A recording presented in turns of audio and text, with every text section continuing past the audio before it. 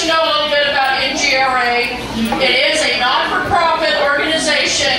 All the money we raise with the rodeo and the fundraisers we do, the charity of our choice this year is Passages.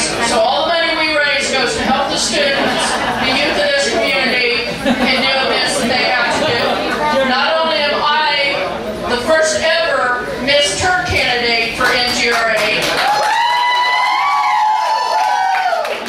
we've also got our DJ Devin Young's running for Mr. We've got Kelly Opal Cash, if I get this right, for the Miss category. Miss. We've also got one of our people, Becca, that comes and helps supports, does backstage stuff. She performs sometime. She's also running for one of the Miss categories. I can't get those correct. I say straight. That's why I go King, Queen, Mr. Miss.